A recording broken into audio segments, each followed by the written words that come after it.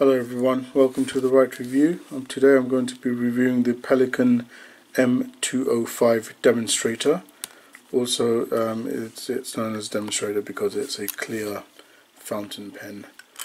So I'll be talking about parts of the pen and then I'll just do a quick sample of the ink. So right at the top of the cap we've got the Pelikan logo, then you've got silver trim. Got the clip on the cap here, so it's a very strong clip, but it will fit securely in a shirt pocket. And then on the cap, base of the cap, you've got a single silver ring going around. Cap and screws. Got the barrel section here, which is relatively straight, and then you've got the piston turning knob there. So you can see that I've already got it filled with ink. So this is Mont Blanc Mystery Black. And then looking at the nib, it's a relatively small nib, but it's big enough that it's suitable for the size of this pen. You've got the Pelikan logo on the nib just there, and then this is a broad nib. So with this pen, I actually had to replace the nib.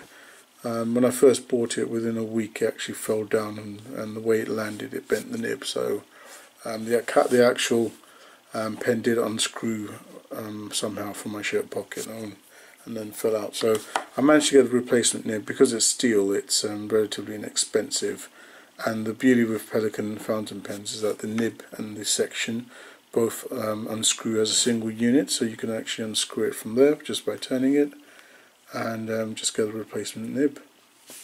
So what I'll do is I'll show you a quick writing sample.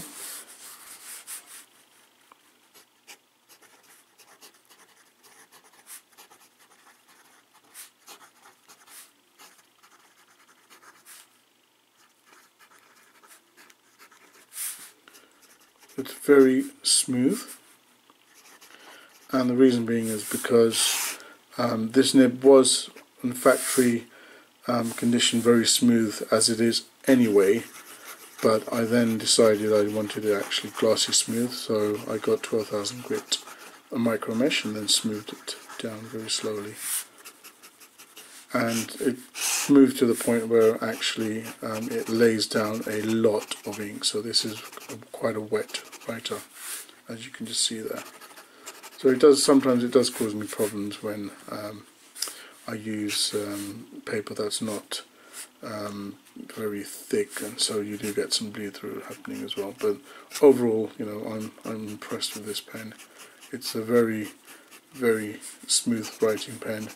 Inexpensive as well, not too expensive. It's about £105 UK selling price. You may be able to pick it up cheaper depending on whether there's an offer available or not. And if I lose this, and that, I'm not going to be upset by it or anything. So you get a lot for your money with this pen as well. And also, if you are thinking of moving up from the very cheap pens that you can get from stationery stores that'll cost only a couple of quid or so, this is probably one of the best pens that you can get that doesn't have a gold nib, but in terms of quality, this is well up there.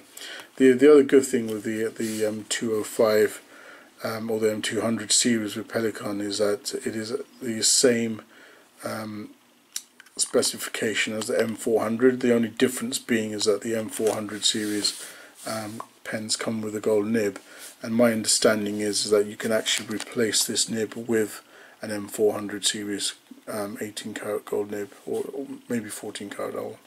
I'll put a link up on the description there. Alright, so this is the end of this review. Hope you liked it, and see you soon. Bye bye.